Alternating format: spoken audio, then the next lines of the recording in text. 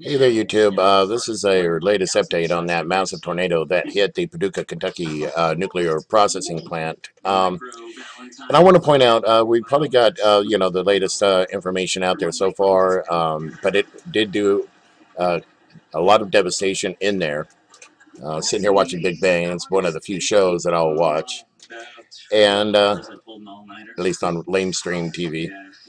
And these are the reruns. Anyway, um, I wanted to point out that, first of all, the debris inside, if any of that got loose, like with some of the processing vents, stuff like that, those pieces are radioactive, even though they may not contain gas. But if you look in the middle of my screen right here where I'm pointing, this is very interesting news. And it says nearly all news outlets covering the Paducah tornado claim the plant stopped enriching uranium earlier this year. However, according to this report, on the 14th of November 2013, Russia had shipped the last batch of low-enriched uranium.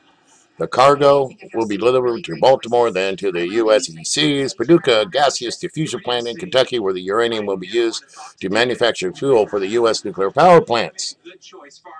Okay, and it says Russia has shipped the last batch. So was that batch of uranium sitting there just freshly shipped in and not really secured? I'd like to really get some information on that. The rest of the article also reports about, what they clearly say is hazardous or radioactive. There's all different categories of waste. Sure, there may not be hazardous, but is there radioactive? Is there low-level mixed radioactive? What classification of waste could have been released? And then the debris could be radioactive as well. So this stuff could have been blown miles away, and there could be a radioactive hotspot there. And thank you, Before It's News, for getting my video out there. Shout out to them. But you guys should be paying very close to this. And, sorry, close my phone ring. And it may ring again. Probably getting ready for our tacos for tonight. But you should pay very close attention to this situation that's unfolding in Kentucky. This is not over, folks. Especially when you got a freshly shipped batch of low-enriched uranium sitting right there at that plant. I'd like to know the status of that material. Again, a massive tornado did hit that U.S. nuclear facility. Alert has been declared for emergency condition there.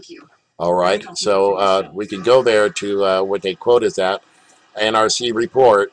An alert was declared at the Paducah gaseous diffusion plant due to an apparent tornado strike severe weather event. This event is reportable under the 10 CFR 76120A4, where the emergency condition has been declared an alert. All right, so an alert has been declared at that facility. Of course, I'm glad they would. The place has been hit by a massive tornado. Now we need to know exactly the extent. And these biased terms are hazardous materials. There's all kinds of materials out there that are labeled otherwise that are still hazardous. So just pay attention to this, folks. I'll try to get back at you if I discover more. Thank you very much. Take care.